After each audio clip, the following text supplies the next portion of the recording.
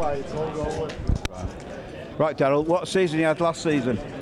Oh yeah, obviously 10 points clear at the top of the table. We were so consistent that we played a brand of rugby league that we wanted to. That we set out right from the start. Obviously disappointed grand final. Just an off day from us. Leeds were fantastic, and there we go. We're back into it now. Looking forward to the challenge ahead. That philosophy of open rugby league, where did that come from? Is it something you've always thought you wanted to play as you've developed as a coach? Oh yeah, well I think at Castleford, I was at Featherstone before that and we played a similar way. You get to Castleford 2014 onwards, I think we've tried to play in a way that we believe as a coaching staff is right for us. I mean, Classic Cass is the way that Castlefords have been termed over the history, and we've tried to live up to that. For next season, everyone's going to see you as a huge scalp, aren't they? What are you going to do to combat that? Because everybody wants to beat you as the team of the season in many people's eyes. Well, you've just got to play well, haven't you? You've got to be aware that you've got to prepare for every game. Teams are going to come and challenge you. You've got to use it as motivation to bring the best out of you.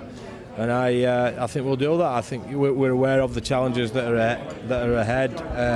There's some unknown quantities. There's new coaches coming in the Super League. Justin Holbrook's had a pre-season with St Helens. Wakefield were great last year. Hull are a real challenge. I just think it's an interesting, exciting competition this year, and we're really looking forward to it. It's obviously a very intense competition as well. The matches come thick and fast, don't they? What do you do to relax? I bought a boat actually. I bought a little boat, so I love water, so I get down by the water. I don't do any fishing yet, but I might bring that in to chill me out. Is it a yacht or a rowing boat? No, it's a cruiser, but it's only a small one. It's not. I'm not telling you. It's somewhere in Yorkshire. But it's in the Lake District. No, somewhere in Yorkshire, which is not too far from where I live. When you go on the boat, like Captain Pugwash style, do you keep your phone on? Yeah.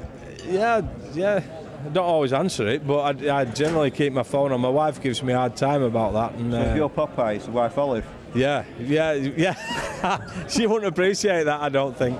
No. Right, for next season then, where do you think the biggest rivals will be? A lot of people are tipping St Helens to come strong again, like they did at the end of last year. Obviously Leeds, and these are yourselves, which are obviously a superb team. Where do you think the competition is going to come from? Well, all of the above. I think Wakefield. I think there's so many teams that have got a positive edge to them. I mean, Warrington have got a new coach, and what kind of philosophy is he going to bring? I've heard Sean Wayne talking about the way that they're going to play, a different style.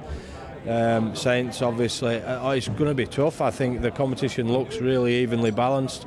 Obviously, we got away from teams last year. I don't expect that to happen this year. I think it's going to be a tight competition.